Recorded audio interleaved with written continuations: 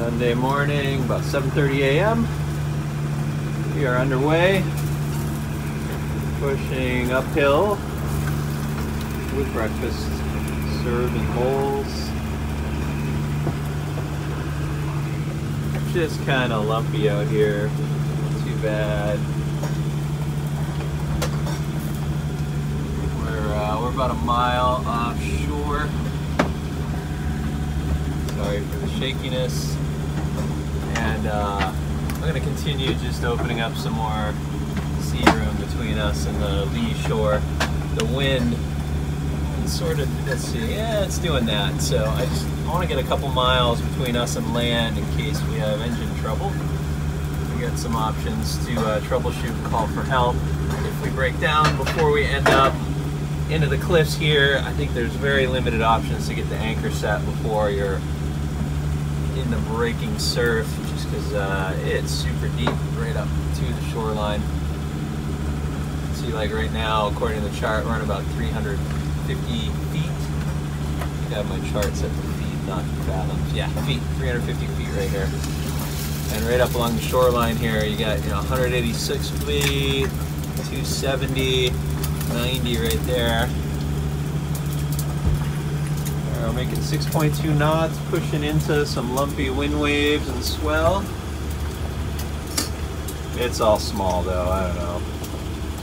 Say about 2 foot is the average swell height. Maybe, that looks like a 3-footer coming at us right now. This one, yeah, I'll call that 3 foot. Beck's on watch.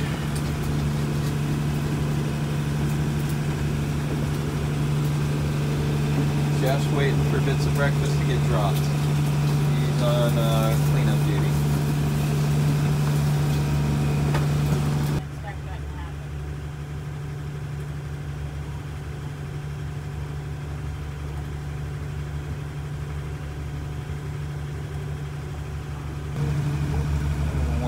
.3 miles, nautical miles offshore. I'm going to give us 3 miles room before we make the right turn. So this is our 8th day on the boat, Sunday to Sunday, and we ran out of water last night, end of day 7, which is actually the first time we've run out of water. We have stayed on board for more than 7 days in the past, but I've been good about running a jerry can, 5-gallon water jug back and forth from shore and putting at least 5 gallons a day on. I didn't do that this time, and so here are the stats. We carry 150 gallons, and that worked out to, between the 3 of us, we took 9 showers. We've got an electric head that uses fresh water, and all of the dishes, doing dishes 3 meals a day on the boat, that uses up a lot of water. We're not conservative at all with any of those things. It's probably shorten the showers a little bit, or just take less showers. I mean, we're pretty diligent about cycling the valve on and off, not leaving it running the whole time we're in there.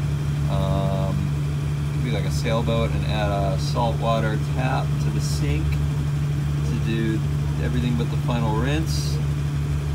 We could go super basic and do the dishes on the swim step, but in all the little congested coves here at the island, I don't think our neighbors would appreciate that.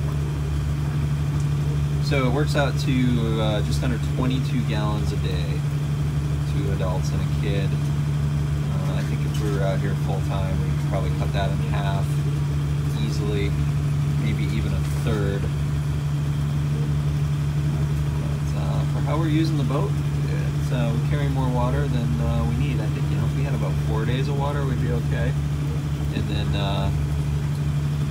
carrying cans back and forth as needed from shore to extend. The more pressing issue is the holding tank.